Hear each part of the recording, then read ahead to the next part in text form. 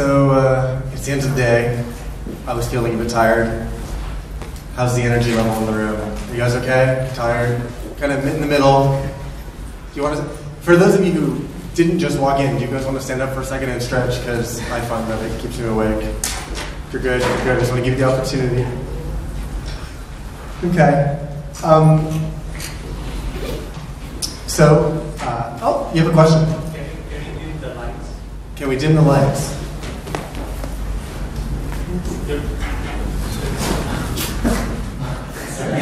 Is that dim or is that extinguished? Is that better? Okay. So, yeah, my name's Gabe. I work here at Neo. We're one of the platinum sponsors of this conference. We do some Python work, but we're not strictly a Python shop. I get to help all kinds of companies solve all kinds of problems as a software engineering consultant. It's a great place to work, so I just wanted to give a quick shout out and thank you to Neo for letting me come here today to speak to you guys also. I've been writing software professionally for about 12 years, longer than that, but I didn't get paid for all that time. I haven't been writing Python that long. I've only been using Python for about 9 months. So some of the stuff that I'm going to say today, if I say anything that's wrong, let me know, because I want to learn from that too. But I love learning, and I love sharing what I've learned. So recently on a project, we did a lot of Python testing, and I felt like the built-in unit test tools that Python offers were fine, but I have a lot of experience in Ruby, and Ruby has a great testing culture, and I thought, Python's got to have something better. It turns out, I think that Python does have something better. It's called Pytest, and that's what I want to talk to you about today. Pytest's website says, Pytest helps you write better programs. Now, I think this is true, mostly because I think testing in general helps you write better programs. But Pytest has a lot to love, and that's what I'm going to try and communicate to you today. But before we get going, can I just get a show of hands? How many of you are familiar with unit testing, are comfortable writing unit tests? Hands up. Okay, about half. So I'm going to try and keep this talk mostly jargon-free. So in a minute, I'll make sure I introduce exactly what I mean when I talk about unit testing, and hopefully everybody will make sense.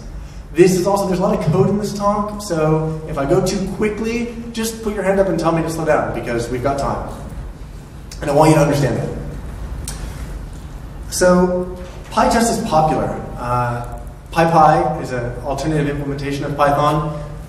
The maintainer of Pytest is also the maintainer of PyPy. Now, PyPy has, as you can see, over 21,000 tests written, so that's pretty cool, and it should have a lot of tests written, because it's a if that doesn't work, the stuff you write and then run on it isn't going to work either. Sentry is an exception notification service. Talks, you heard about in this morning's keynote. It lets you test out your whatever Python project you're writing in a continuous integration environment with all the different Python environments that you want. Cloudera is a big data company.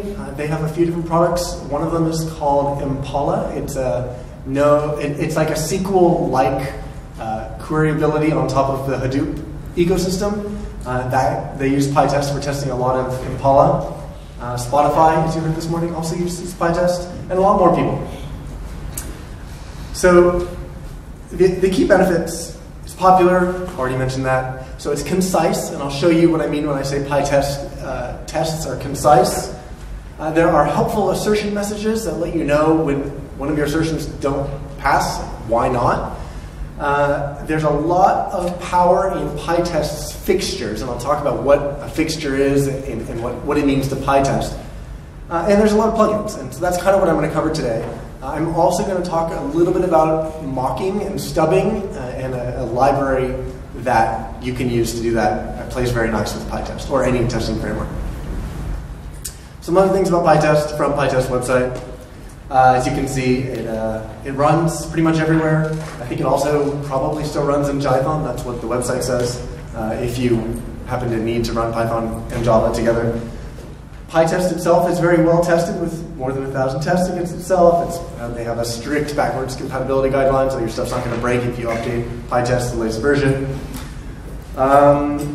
Yeah, and a lot of people use it.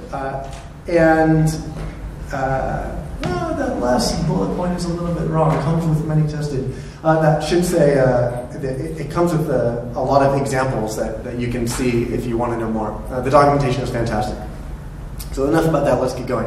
How do you install it? Well, that's really easy. You just install it with pip, probably. Hopefully you're using pip. And you'll notice that it's called Pytest without the dot, but the executable that installs when you install Pytest is py.test. So that's the command you're going to be running a lot. So let's write our first test. But before we do, let's talk about what I mean when I talk about unit testing. So a unit test is kind of the simplest sort of test you can write. The idea is we want to write code that's going to exercise the code that we're writing to make sure it's behaving properly. It'll make more sense when you see some examples, so I'll get to the examples in a minute. But that's what I mean when I say unit test. On the other end of the spectrum is something we might call an end-to-end test or a functional test or an integration test. And that's kind of like, also you could think of that like black box testing where you're testing your whole system from the outside. Maybe if it's a web app through Selenium or through the web browser and stuff. But unit testing is, I know my code is Python and I'm writing other Python to interact with my classes to make sure they behave properly. So, here's our first test. We're going to make a function called +1. Pass it something, it's going to add 1 to it. And here's the test. We're going to test that if we call +1 with the number 3, we should get 5. Now, obviously, that's a wrong test. I want it to be a wrong test so that we can see an error message that'll happen. Now, you'll notice all we need to write here is assert. And then, for an equality anyway, you just have to say assert something and equals something else in this case. And Pytest will be smart enough to know what the heck you mean. So for most of the time, all you need to remember is assert when you want to test the behavior of something. And so how do we run this? So you can give Pytest a file, and it'll run all the tests that it discovers in that file, and I'll talk more about discoverability later. You can give it a directory, and it'll run all the tests it sees in that directory. Or from within a directory, you can just run Pytest, and it will do all kinds of magic to try and figure out where all of your tests are in standard places that they might be in the module that you're writing, and it'll run everything it finds. So if we run Pytest on that simple test that we wrote, what happens? That's the default output. Don't bother looking at all that right now. I just want to show you what it looks like. Let's zoom in. This is the important part. So as you can see, Pytest does its best to tell us what went wrong and where. And the default output is quite verbose, but also quite helpful in that it will show you exactly where, and it shows you surrounding lines to where your assertion failed, which is often very helpful. If that's too verbose for you, and it usually is for me, you can give Pytest different flags when you run it from the command line that will make it behave differently. I'm not going to get into that. It doesn't really matter for the scope of this talk, but you can configure that. So test discovery. This is how Pytest is going to figure out where your tests are. The rules are pretty simple. If the file has test in the beginning of it or in the end of it, it'll look there. Inside those files, if something has test at the beginning and the end of the function name, it'll run those. Also, it will look for classes that are called test something, and it will run things inside that. It'll generally pretty much just work, and if you get confused, again, I'm going to say this long this talk, just check the documentation. It's fantastic, and there's a lot of it. So what are some of the real interesting things you can do with Pytest? How does Pytest try and help you more than, say, the default unit test stuff that comes with Python? Well, there's this thing called context-sensitive comparisons, and it's exactly what it sounds like. If you compare things in Pytest, it does its best to tell you exactly where it went wrong if the comparison doesn't succeed. So in the case of string differences, it'll show you where in the string it's different. It won't just say, I'm sorry, they're different strings. Because that's not as helpful as saying, yeah, I know they're different strings, and here's exactly what's different about them. It'll also work for multi-line strings. So in a multi-line string, it'll try and highlight the line that was different.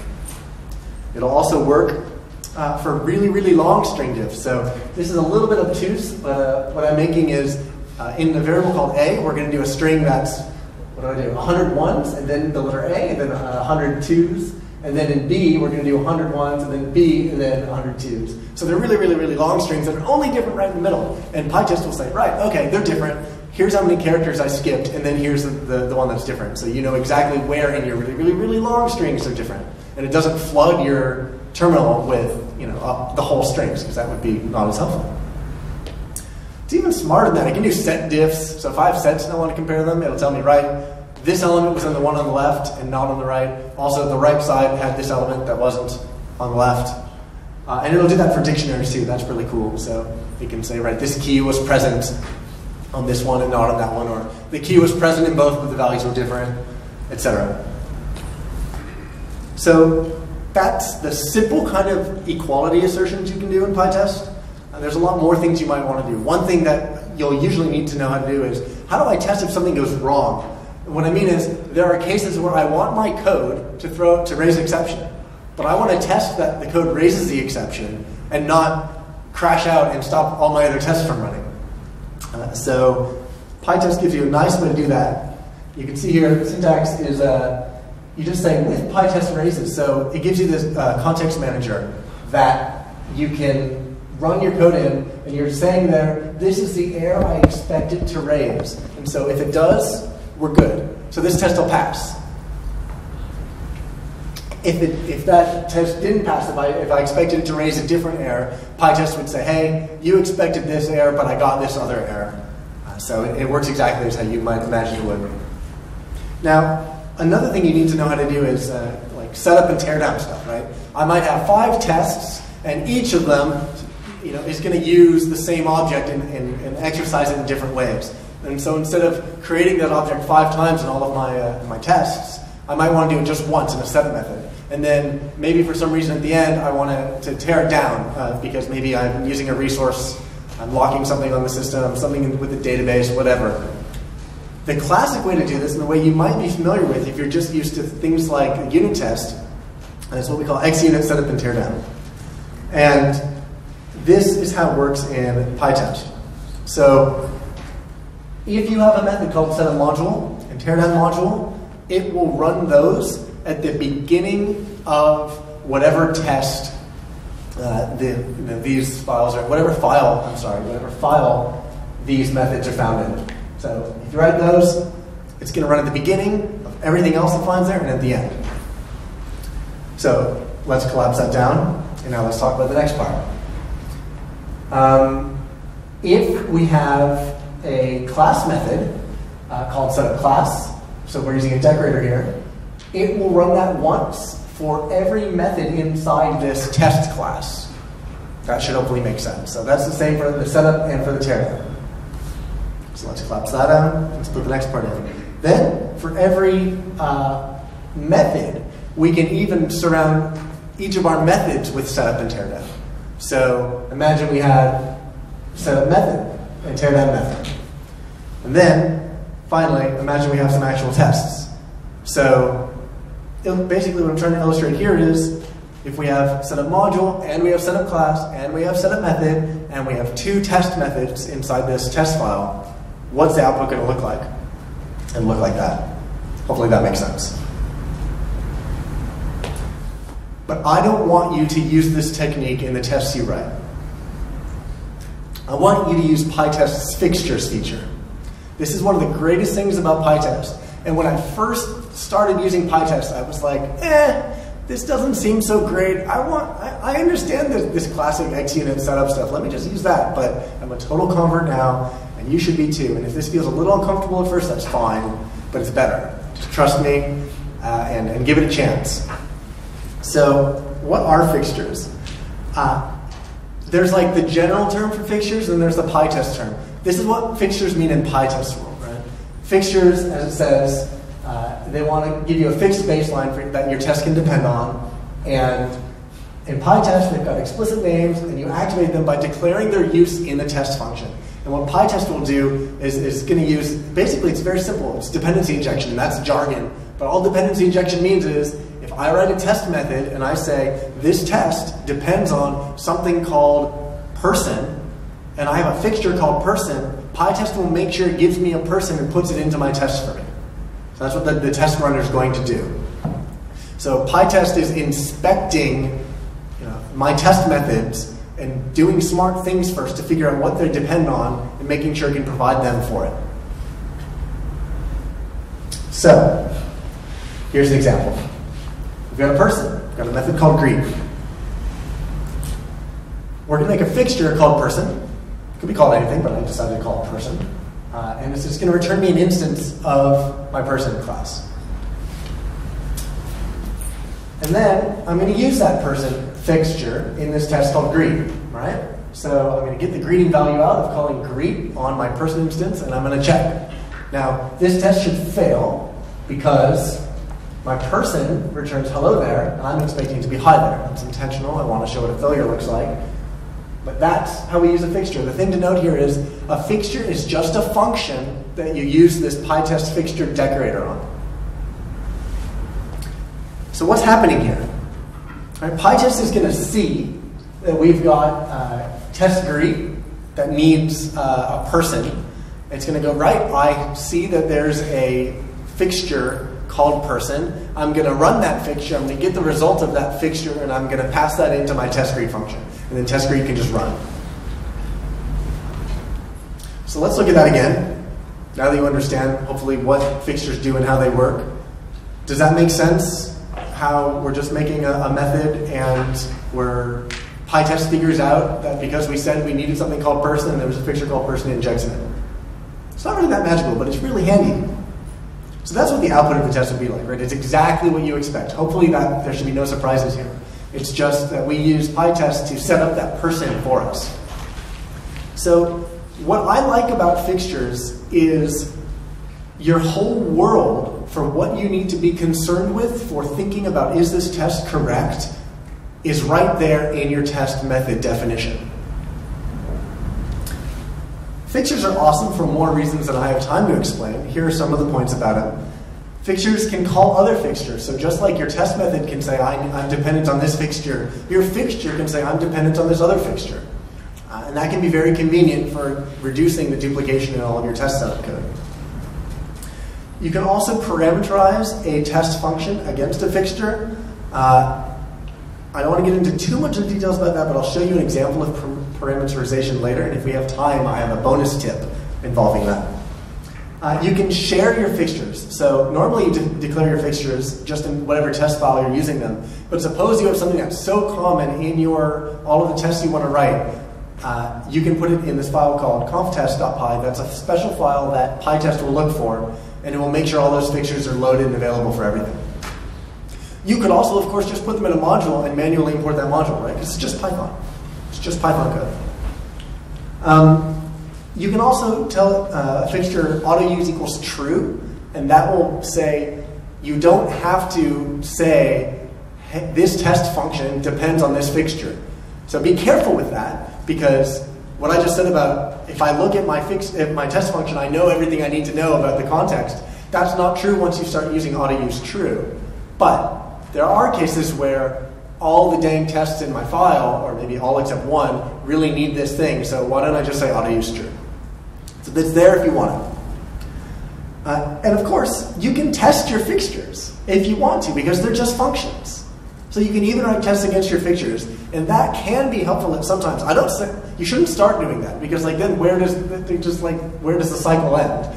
But at some point, you may end up with a fixture that's non-trivial. That's not one-line instance like I had before. And at that point, you might say, I want to clean this fixture up.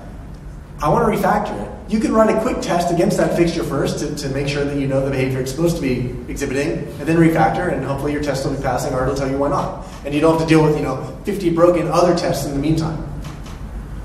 Okay, so that's fixtures in a nutshell.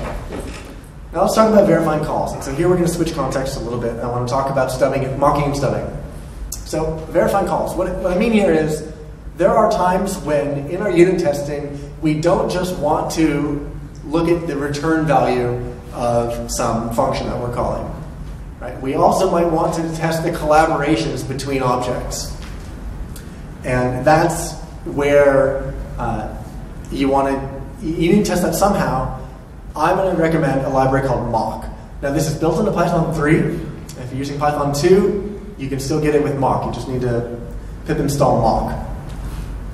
So here's an example. Let's start with a simple database. This is a very contrived example, but it should illustrate the point. Pretend we have some database class, and the interesting thing is we have some method here called persist. And persist expects a person to be passed to it, and it does something, right? It's going to take that person object, and it's going to serialize it and write it somewhere. Who cares what? The point is, we need to make sure that it's persisting people. Now, imagine we have a person class, and we initialize it with a name and a reference to our database, and we have a method called save. So if I have an instance of a person, and I say save on that person, maybe after updating their name, the person class is responsible for persisting itself to the database, right? It should say, with my reference to the database, I'm going to say, hey, persist me. Does that make sense? Okay. What we want to test is, when I call save, on person doesn't interact with its database the right way. That's how I'll know my code is, right? This is like effectively, it's a side effect that I want to test. I need to make sure that my person class is collaborating with the database class that I've given it. So here's how we do it. We're going to import mock from the mock library. And so in my test, for example, I had, mock example was where our actual classes were, so we're going to import them here. And here, we're going to say, I have a fixture called mockDB. And what I'm going to return from that fixture is an instance of a mock. And I'm going to tell it, the spec.db part says, raise an exception if I'm accessing an attribute on this thing that doesn't belong to the thing you've spec'd. So if I looked at this database, this is a pretend database, right? It's not actually an instance of DB now. But if I call DB, or if I called foo on this mock object, it would say, hey, foo, I don't have that. You're interacting with me in a way that you don't expect. And that's just to prevent yourself from thinking that something works one way when it works a different way. It's a good idea to use specking. You don't have to, but I recommend it. Now, the testing world calls these things different things, so I want to just dispel jargon for a minute. I don't care what you call it, I just want to tell you what mock calls it. So in general, we might call this thing that we need, we might call it a test double. That's probably the most generic way to, and I don't mean double like a number, I mean double like a stunt double, right? This is a thing that's going to stand in place of some other thing. And all an instance of mock is, from the mock library is, it's an object that will keep track of how do I interact with it. It'll remember the calls that I call on and the arguments that I call to it. And it will let me interrogate it later to say, were you called this way? And it's like, yeah, I was, or no, I wasn't. And so it lets us put it in place of a real instance of this thing, because I don't need a real instance of my database here. In fact, most of the time when you're unit testing, you don't want a real instance of something like a database. But, or something that's going to have side effects that you don't care about. I'm trying to isolate the unit under test. And in this case, I don't care about a database. I just care that my person class interacts with a database the appropriate way. So I'm going to make a fixture called mockDB that's returning me a mock. It's a mock that will alert me if I interact with it in a way that's different than what a DB knows how to do. Now let's write our test. So I'm going to write a test, and you can see the test depends on that mockDB fixture. And what I'm going to say here is I'm going to make a person, and I'm going to call save on that person. And then here's the interesting part. We're going to say, mockDB, did somebody call persist on you, right? So mocks have this method called assert called with, and you can pass the arguments to them, and it will say, yep, I was called that way, no problem. Or in which case, your test passes. Or it will say, whoa, I was not called that way, I won't pass. So this test will pass. Is this making sense? Mocks are weird if you're not used to them, but once you think about the fact that I don't need this to be a real DB, I just need it to tell me if I'm interacting with this the right way. That's all I really care about here. It makes more sense. Okay, so let's look at how they fail. So in this case, if we make a new test that gets mockdb passed in, right? This is a new instance of mockdb. I should have mentioned that before maybe. Pytest gives you a new instance of that fixture. It runs that fixture once every time for every test, right? It's a clean world. There's no side effects between each of your test methods. So here we have a new mockdb instance passed into this test, and I'm not doing anything with it. I'm just going to straight up make an assertion call on it, which obviously will fail because nobody's interacting with it. So here I'll just say assert call with nothing, just like, I don't even care, right? A different way to write that would have just been like assert call, but I don't know if that exists in mock, so I'm just going to say assert call with and not pass any arguments. And what will happen here is it will say, I expected persist to be called, but I wasn't. So that's a helpful failure. That tells me, right, obviously I must be doing something wrong. What happens if we call it but not the way we expect? So in this case, I'm going to call persist with 1, 2, 3. But I'm going to say, just assert I was called with nothing. And here it's going to say, you told me you expected to be called with nothing, but I was actually called with 1, 2, 3. So again, a helpful failure. What if I call it multiple times? So I'll call persist with 1, and then I'll call persist with 2. What if I then want to make an assertion about, did I call it with 1 ever? So now I need to use this thing called assert any call, because it turns out, and I'll get to that in a second, assert called with should actually probably be renamed something like assert last called with, or assert most recently called with, because it actually only looks at the most recent call by default. But mocks remember all your calls. So if you don't care what order they happen in, you can just say assert any call. If you care exactly what order the calls happen in, you can actually just say, you can look at the calls. So I can say from mockdb.calls, and it will give me back a list of all of the calls in order with all of their arguments, and I can dig down into that and do whatever assertions I want. So that's the gotcha.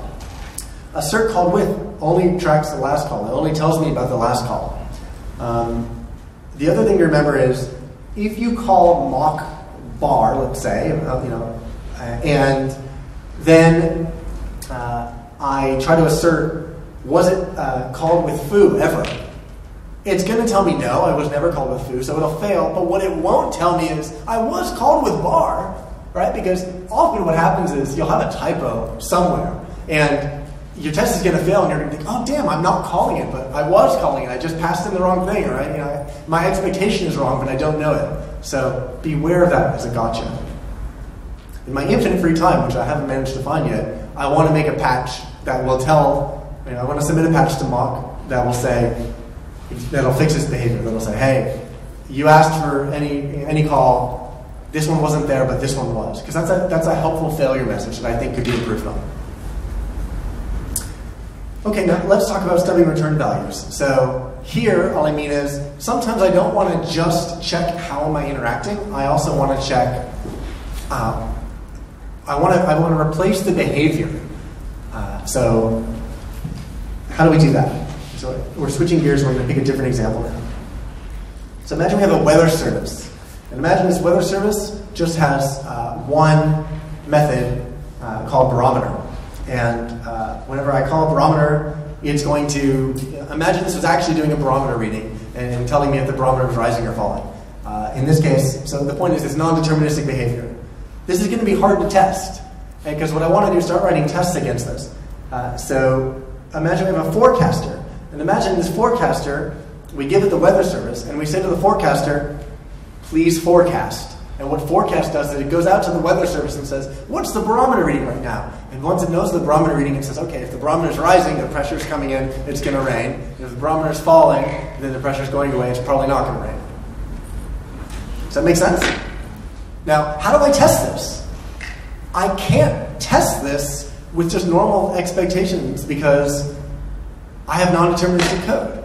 So what I really want to do is I want to give a mock somewhere in here, but I want to dictate how that mock's going to behave, right? I want a mock weather service that I can say when barometer gets called, return rising, and then check that forecast appropriately, and vice versa for falling.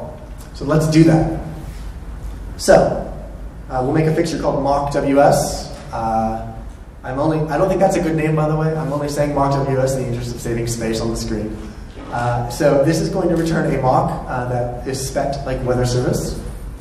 And here we'll write a test that says, right, okay, when the barometer is rising, do I get rain, right? Does my forecaster forecast rain when the weather service that it's instantiated with returns rising for the barometer method? Okay? So the way we do that is with return value. It's kind of an unsurprising name for it. So just like you can do assert called with on a mock, you can also assign onto the return value attribute whatever you want that mock to return. Then the mock will still keep track of how it was called. That doesn't change. But it will also now give a return value back to anybody who calls it that way. And that lets me test this non-deterministic behavior. There are other cases where it's not something that's non-deterministic that you want to stub out, but maybe an expensive operation, like a write to the database or a write to the file system even. Instead of that, I can just say, right, object.save, return true, right? Because I have some other collaborator that says, save this thing and wait for it to return true, and that assumes that it was saved successfully, however it was.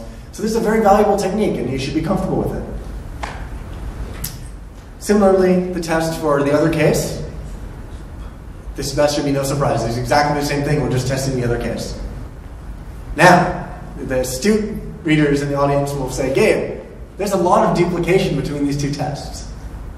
And I agree.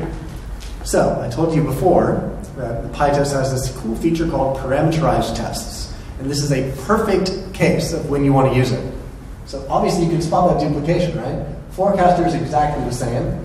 And the next line where we make the mock, where we stub a return value in, that differs, and so does the forecast value, but that's it. So we can refactor it like this. It's the feature in Pytest. So you say with this decorator called mark parameterize, you give it two, in this case I'm saying here are two variables that I want the test to be able to see, and then here are the values I want for each of those conditions. So, for example, expected, what's the barometer reading, and then what's the expected forecast. So those are the labels for my values, and then I have two lists, right? I'm sorry, I have two tuples. I have a list of two tuples. And then the test will run once with each of those tuples injected into the appropriate named dependencies from the test. That's pretty cool. That's a really helpful feature. I'll show you another one if we have time. That's a little bit different and even more powerful. And now let's talk about monkey patching. Monkey patching sounds like something you shouldn't do, but there are cases when you need to. So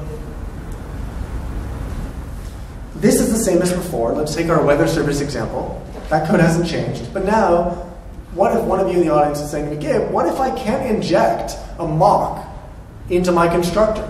Right? What if the code I'm working with, which I don't have control over, what if when I instantiate a forecaster, it doesn't let me provide a weather service? What if weather service is some other module, right? And what if forecaster imports that module and then instantiates a weather service from that module? I can't inject it anymore, so how can I pass in a mock? How can I change its behavior? I still want to. Well, you can, and Pytest has a feature called monkey patching for this. Now, I'll also mention that mock also has a similar feature in it called patch. I prefer using the monkey patching feature from Pytest because mock patch works as a context manager. And that's a great way to do it. The context managers make sense because it's easy to understand that, right, everything inside the context manager is going to have something wrapped with, and at the end of it, it's probably going to get unwrapped.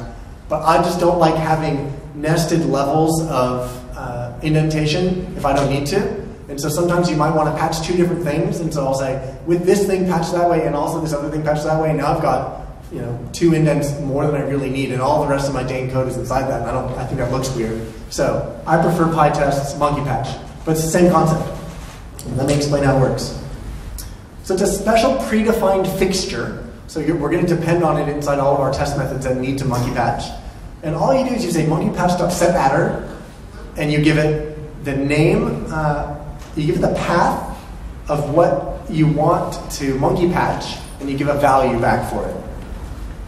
And Pytest will patch it only for the duration of that test, and then it will unpatch it again for the others. Right? So there's not going to be any contamination between tests here. So let me explain exactly what that looks like. So here, we're going to rain when the barometer is rising. So this is a similar test as before, except now we can't inject our weather service in. So instead, we'll use monkey patch. Now, there are some tricky things going on here that's a little bit different than the last time you saw me using mock.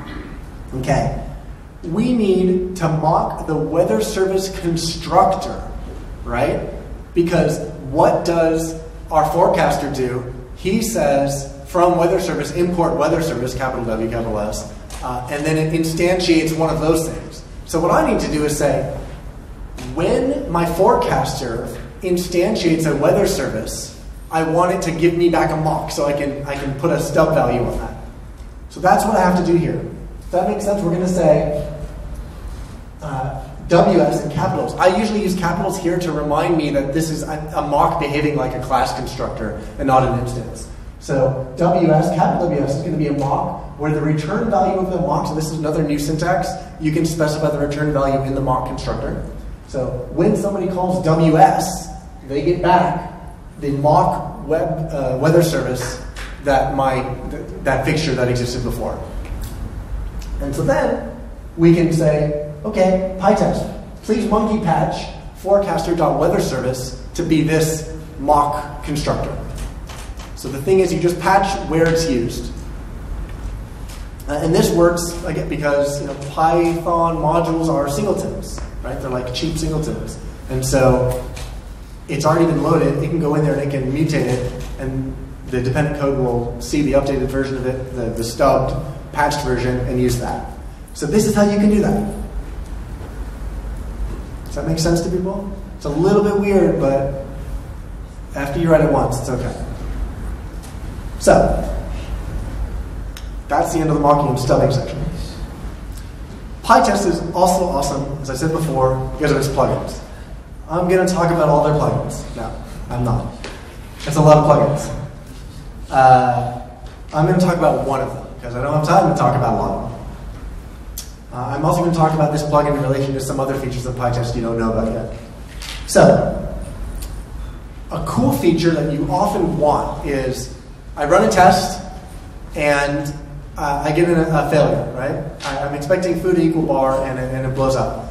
So if I do --pdb when I run my Pytest command, Pytest will, when the assertion failure happens, it will inject a debugger just before that assertion. So I can inspect the state of everything that I was about to test. Because maybe I said, foo equals bar, but I meant to say foo equals foo, but I didn't realize that. So drop me into a debugger, let me inspect the system right then and figure out, what's what.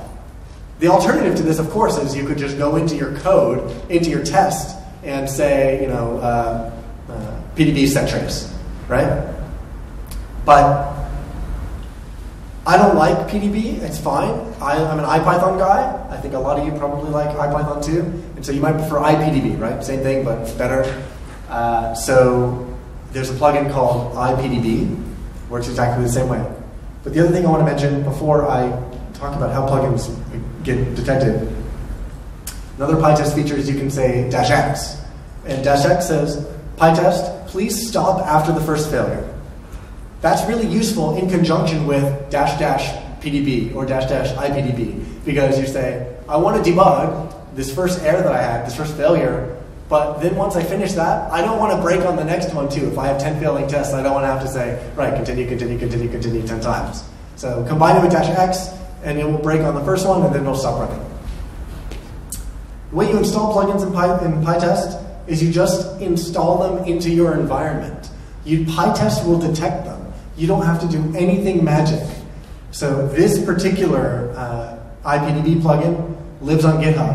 So I have to pip install it from GitHub. But most of the Pytest plugins just live on pip, and you can just pip install them. So if you install it, Pytest will detect it. You don't have to do anything. So it'll look inside the current environment for anything that looks like a Pytest plugin, and it will make it available. 5 minutes? Cool. Okay. I think that means we have time for one more tip. This is perfect. We're right on schedule. Here's the tip. This is an even wackier version of parameterization. There are times when we may need to change the value of a fixture that's dependent on another fixture. So to get there, let me just build this up. Let's say we have a developer, and developers initialized with some favorite language. And then we have a method called brag. And brag will just say, right, like, blah, whatever I love, it's the best. So that's our developer. Now let's make a fixture called language that returns Python. Let's assume that most of the tests we're writing, I'm happy with the language being Python. And we'll make another fixture called developer that depends on language. Right? That's just going to initialize a developer that loves Python. And for most of my tests, they're just going to depend on developer, and they're going to make sure, they're going to test it some way and expect it to, when he brags, he's going to brag about Python. That should be no surprise. That's just the expected case. But what if we want to make a different developer instance and a different test? Love Ruby or something else. There's not an easy way to do it if you don't know about this feature. In fact, I don't think you can do it if you don't know about this feature. But there are cases where most of my tests want to use a fixture a certain way, but then I might have one or two off, right? A different condition that's really changing the top level dependency of one of my fixtures, or a higher level dependency of one of my fixtures than what the fixture is. So you can actually parameterize the dependent fixtures. So remember, developer depended on language? So here, I'm going to parameterize, which you've seen the syntax before, but here, I'm parameterizing a fixture that already exists, and I'm saying instead, when Pytest goes to resolve developer, it's going to say, oh, developer depends on language. It's going to instead resolve language to be the value of Ruby. Now, why is it in an array there? Or sorry, in a list. It's in a list because just like the other example, right, there's no difference in the syntax. It's doing the same thing. When you parameterize a test, you can give it multiple values, and it will run that test with each of the values that you're parameterizing. So in this case, even though I'm only doing one, I have to wrap it in a list. It's just a list of one item. But what this is letting me do is change the language that the developer fixture depends on just for this one test. That's really handy. I didn't know this for like 6 months of me working with Pytest, and then I kept banging my head against the wall going, this just feels wrong, there's got to be some way. And then it dawned on me one day when I was rereading the docs, yeah, why can't I just parameterize a fixture the same way I can parameterize, a dependent fixture? The docs are very clear that you can parameterize values that you want to inject into your test, but it turns out you can also parameterize the values of the dependent fixtures. So that's just good to know. So again, that's just reviewing what the fixtures were. So after looking at the previous code, that's why we could do that, right? Because we're saying the language is a fixture I want to make return Ruby, and that works because developer depends on language. So that's all for today. If you want to read more, again, the docs are great on both accounts. Both Pytest and Mock have excellent docs. I suggest you take half an hour and just skim them, right? It's going to take you a lot longer to read it all, but you don't need to read it all. You just need to be familiar with what concepts are there, so that when you're banging your head against a test and you say, there's got to be a way to test this better, your brain is going to say, wait a minute, I thought I remembered seeing something about that in the docs. So just skim them so you know what's there. It will pay off in droves.